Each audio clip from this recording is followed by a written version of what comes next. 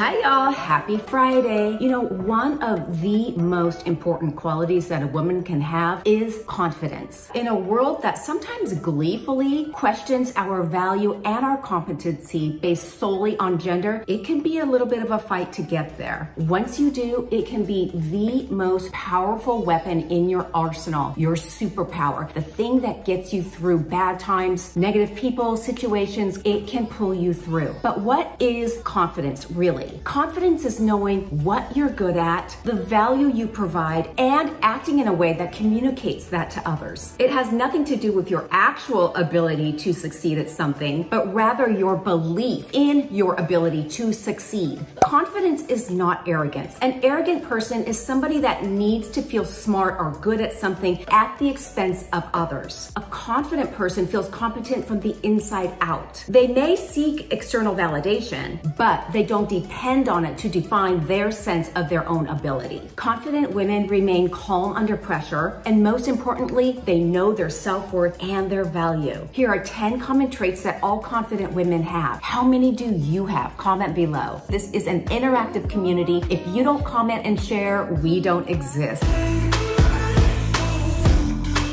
They focus on their strengths. Confident women recognize the holes in their skill set. I mean, we all have them, but they work to strengthen them, while at the same time still honoring the strengths and abilities that got them to where they are today. They do not get sucked into gossip. Confident women don't talk negatively about other women. They talk about their goals, their plans, their aspirations, where they want to go in life. They recognize the importance of staying neutral, and they choose to operate above the fray. They honor self-care. Confident women value themselves, and they feel worthy of taking care of themselves. They practice a healthy work-life balance, which includes things like eating healthy, fueling their body with nourishing foods, exercising, getting enough sleep, and carving out times in what is undoubtedly a busy schedule to take time for themselves. Meditate, read, do nothing, hang out with a friend. Confident women know they're worthy of taking care of themselves. They do not mute their purpose. Look, there was a time when women were supposed to do nothing other than bear children and caretake. And so what happens with that? They were forced to mute their own passions, their own aspirations. Confident women are fearless and passionate about their own pursuits, and they're not afraid to share those with others. They don't feel the need to set it aside and keep it under wraps because it might be contrary to the expectations of family or a spouse. Y'all, time for a quick shout out. I'd like to give a shout out to my girl, Miss Paige Rainey. Paige, thank you for being a part of the community. I greatly appreciate having you here. And if you would like a shout out, please be sure to comment below, subscribe to my channel. I have brand new videos every Tuesday and Friday on all things style, wellness, beauty, and travel. And I would love to have you as part of our community. They don't buy into society's idea of the perfect woman. To a confident woman, the perfect woman is one who knows who she is, but she also knows who she is not, and she owns it. She doesn't feel the need to improve or change anything about herself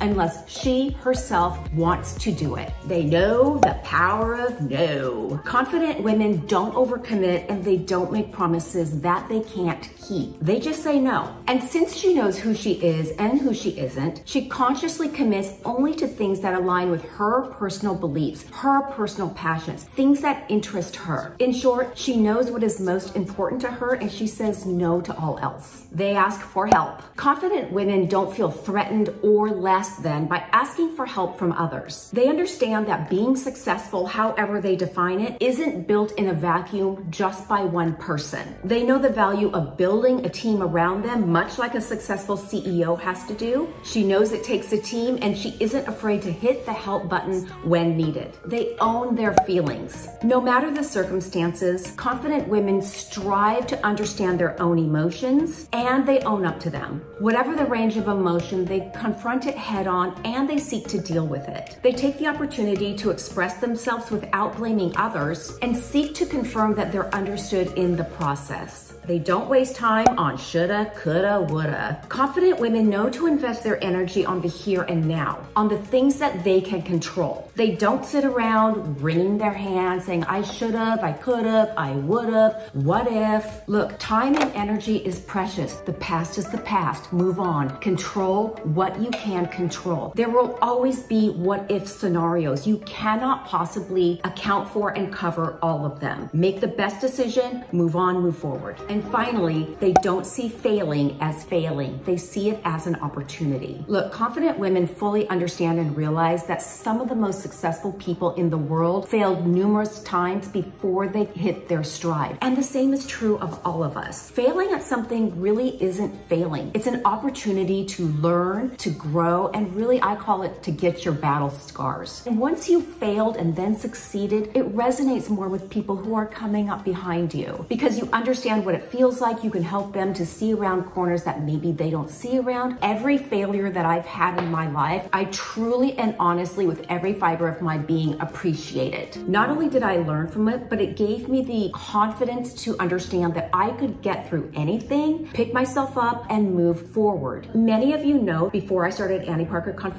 my sister and I went into business together and we started a line of travel gear. It was figuring out how to manufacture start to finish, finding a manufacturer in China. It was a lot of work. In the end, we closed the business. Did I see it as a failure? I did not. I learned so much along the way that I was able to take a multitude of things that I learned from the business, apply it to Annie Parker Confidential, and it allowed the business to grow at an exorbitantly higher rate than had I not known that. It wasn't a failure. It was an opportunity to learn. And with every fiber of my being, I am grateful for it. Okay, ladies, those are 10 traits of highly confident women. Please go ahead and share below which ones resonated with you the most. What traits do you have? What traits would you like to work on? I always love hearing from you. This is an interactive community. If you don't comment and share, we don't exist. And until a couple of days from now, I'll see y'all later. Bye.